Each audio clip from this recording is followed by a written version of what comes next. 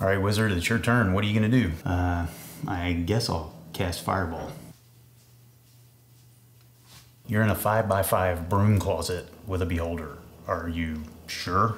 Well, what about Magic Missile? I'll roll to attack. That's not a melee attack, you just roll damage. Are you sure? Let me look that up real quick. I'm sure.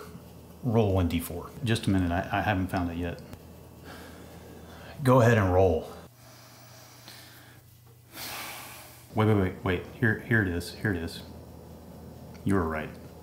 Just roll for damage. I know I was right. Roll 1d4. It's 1d4 plus 1 per missile for damage against a beholder. You sure that's what you want to do? Yeah, I can be there in 15 minutes. It's fine. There's nothing happening here. Good point. What about Agonazar Scorcher? Okay, no, Shatter. Now I know how Jenny D feels. That is so familiar, it's painful. But never fear, adventurers. I've got 5 tips to help you achieve lightning fast combat in D&D today on Short Rest Studios. Hey there, adventurers. Welcome back to Short Rest Studios. My name is Judd, and today I've got 5 tips to help you achieve lightning fast combat in D&D. Let's dig right into it. Tip number 1, prepare and organize. This is just part of the job for a DM, but it bears repeating.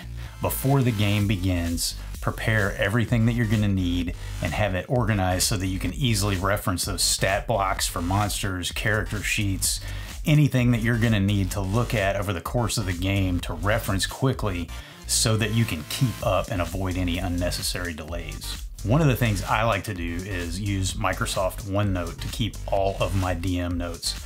And that allows me to keep all the information that I need right in front of me, and I can link things to each other so that I can access stuff pretty quickly in the app. It's worth taking a look at if you've never used it. Tip number 2, use initiative trackers.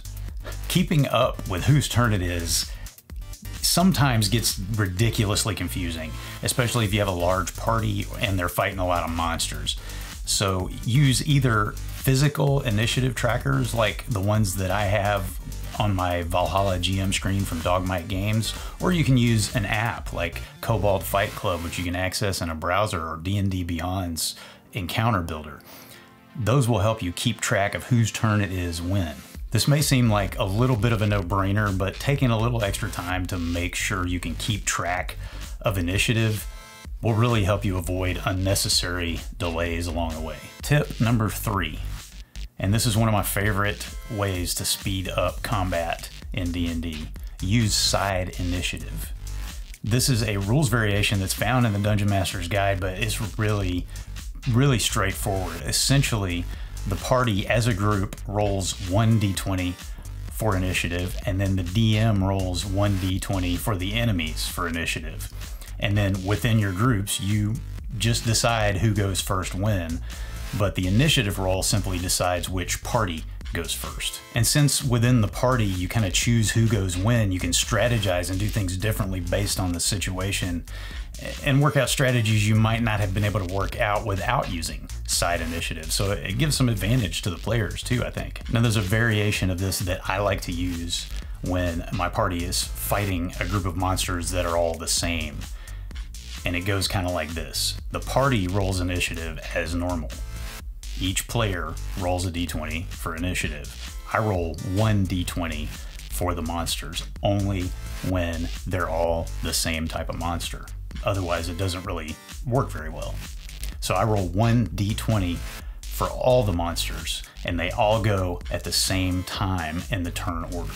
When the time comes for the monster's turn, I roll 1d20 for the attack, and any character who would be hit by that roll then takes the hit. Then I roll damage 1 time for the enemy side, and any player who took that hit takes that amount of damage. Of course, you can vary this any way you see fit as a DM, but I feel like it's a really effective way to speed things up. Tip number 4, encourage planned actions. Typically, it's going to be a player's instinct to make the decision about what they're going to do as they're starting their turn.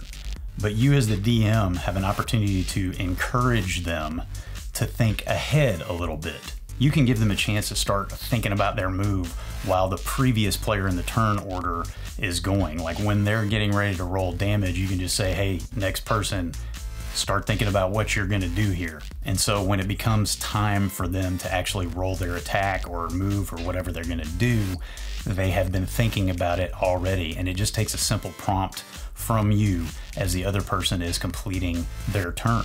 This is actually really effective at keeping things flowing, keeping downtime to a minimum, and helping people stay engaged because it feels like things are really happening, which is really what you want in combat. Like you want it to move quickly because that's how it would happen in real life. So you want there to be that sense of motion and speed. Hey, if you're enjoying this video, do me a favor, hit the like button down below and hit the battle axe to subscribe to this channel so you can keep up with what I'm doing here on Short Rest Studios every week. And if you've got tips for me or for other DMs who are watching this video, do us all a favor. Hit me up in the comments. Let us know so we can share your knowledge. And if there are other kinds of content that you want to see here on Short Rest Studios, please put that in the comments too. All right, here's your final tip. Number 5, use a countdown timer.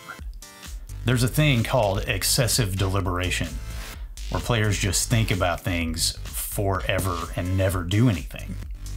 There are also a lot of unnecessary discussions about rules. I mean, look, you know, we wanted to follow the rules, but D&D is also a game of improvisation, and so the rules aren't always the most important thing. Those unnecessary discussions and thinking about things too long can lead to a lot of lag, and adding a countdown timer adds a sense of urgency so that your players actually feel some of that sense of combat that they need to act now. If you want to use an actual timer, you can use a countdown timer on your phone, or you can use a little hourglass, something like that. What I like to do is initiate a 3 count when I feel like things are starting to take too long. There's a little too much thinking and I just say 3. And if the thinking or the discussion continues for a little bit, then I say 2 until I get down to 0, and then bad things happen. And this isn't done in a rude way. It's not done to punish anybody. It's done simply to create a sense of urgency and to keep things moving. And it does create that urgency. It creates a little bit of excitement and engagement because it makes it feel like something needs to happen right now. Well, there you go, adventurers. 5 tips for lightning fast D&D combat. I'm so glad you joined me today for Short Rest Studios. Do me a favor, hit that thumbs up down there. It helps the video get out to more people. And hit the battle axe so you can keep up with what I'm doing here on Short Rest Studios. And leave me a comment. I want to hear from you. I want to know what kind of things you want to see on this channel.